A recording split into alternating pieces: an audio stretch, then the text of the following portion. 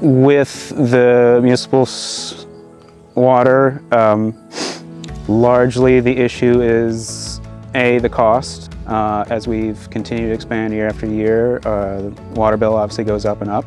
Certain species that we grow, wetland species in particular, require more regular watering than some. And often those ones are also more susceptible to issues with chlorine, other minerals in the water, which can inhibit root growth. If the way we have been spraying, overhead spraying, could start infecting the leaf growth as well.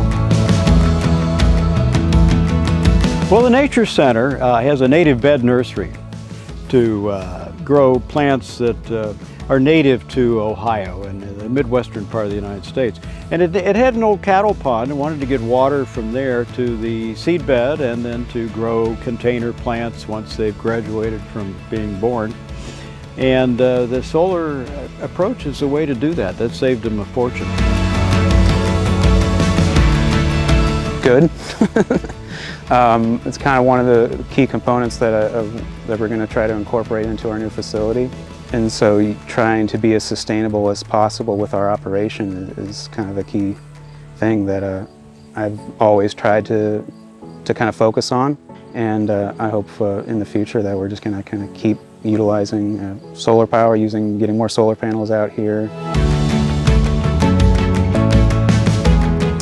Cost, always the cost. Getting panels, what kind of system, what kind of pump would I have to get, power box, control box that I would need to get. And so it was kind of very fortunate that Solar Solutions came to us and it's like, here, we'll just give you a whole thing. And